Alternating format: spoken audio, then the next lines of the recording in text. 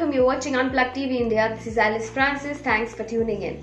Actor Jacqueline Fernandez has been named as an accused in the money laundering case against conman Sukesh Chandrasekhar, who faces charges of extortion amounting to a massive ₹200 crore. The actor has been named as an accused in the supplementary Chargesheeted filed in a Delhi court by the Enforcement Directorate, which is probing the money trail in the extortion case.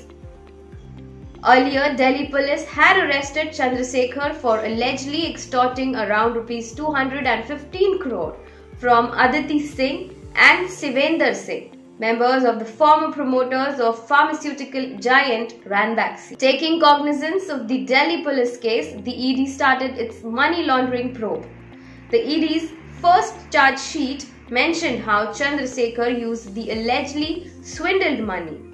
In its supplementary charge sheet, it has alleged that Chandrasekhar gave Fernandez gifts worth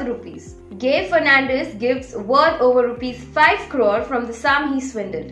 It has named the actor as an accused, alleging that she was aware that the gifts were bought from the proceeds of the crime.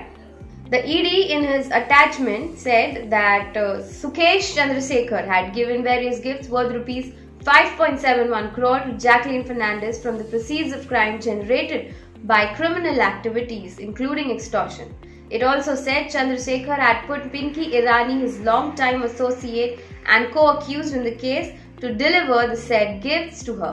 Earlier, the ED had attached assets belonging to the actor and had also questioned her. The agency in April provisionally attached ₹7 crore assets of the actor under the Prevention of Money Laundering Act. Fernandez is a Sri Lankan national and made her debut in the film industry in 2009.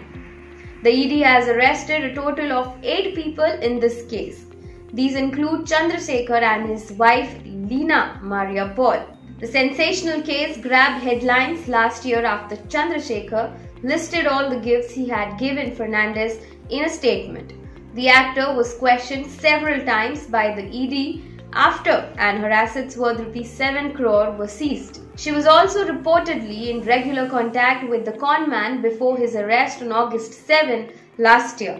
Meanwhile, Sukesh Chandrasekhar is being investigated for more than 30 criminal cases by several state police organizations and 3 central agencies: Central Bureau of Investigation, ED and Income Tax Department. Thank you for watching Unplugged TV India. If you like more videos like these, please hit like, subscribe and share to get the latest updates.